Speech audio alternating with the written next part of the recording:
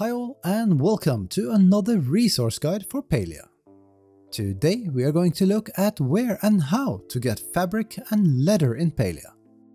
If you have progressed with your main quest and reached a step where you are tasked with getting resources for your first glider, then two of the ingredients you will be needing are fabric and leather. While we have already been able to gather fur from chapas and senuks, making leather requires a new crafting station, and so does fabric. In order to buy one, you need to level up your furniture making skill to level 2. Once achieved, you will likely receive a letter from Tish, who informs you about several new recipes that now can be purchased in her store, and one of them is the Fabric Loom. When visiting Tish, you will now see that the recipe for the Fabric Loom can be purchased for 100 gold. By the way, you will have to talk and access the store via Tish in order to buy the new recipe, and not the cash register in the store. Once purchased, you are not only learning the recipe for the Fabric Loom, but also for making fabric and leather. Now what's required to craft a Fabric Loom? You will need 15 sapwood planks, 20 plant fiber, 2 copper bars and 5 ceramic. When you've crafted and placed your new Fabric Loom, you will see the 2 unlocked recipes for fabric and leather in it. Let's start with how to make leather, as it's the easier of the 2.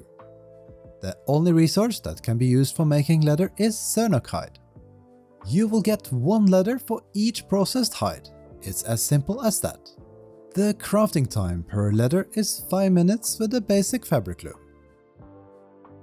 In order to craft fabric, we are going to need cotton.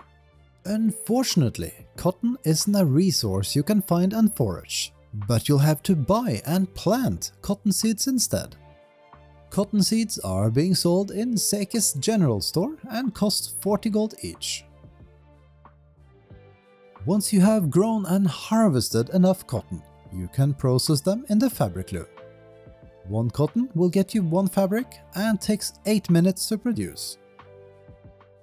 As you can see, crafting will take a little bit of time and gold, at least when you are still starting out and learning all the basics. For those of you that don't want to wait and craft their own fabric and leather, there's of course always the alternative of buying the finished stuff. You can buy both leather and fabric at the material store. That's the cash register at Tish's store, and they cost 60 and 190 gold each. And that's all for this guide. If you like to see more content from us, please don't forget to leave a comment, give us a thumbs up and subscribe.